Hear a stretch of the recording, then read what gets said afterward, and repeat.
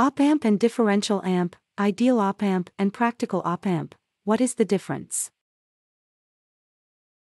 What is the difference between op-amp and differential amp?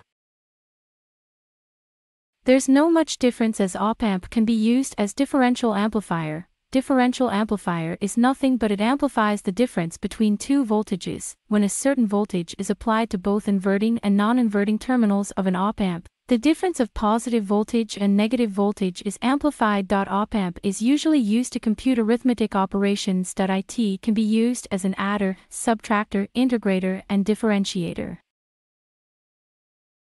What is the difference between ideal op-amp and practical op-amp?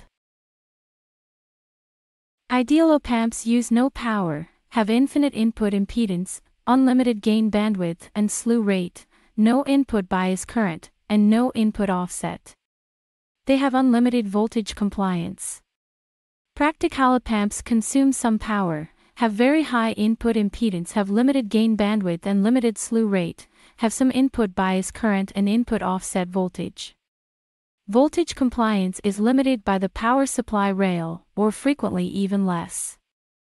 Still, practical op-amps are very useful because most of the limitations I have listed above are way better than what your circuit needs.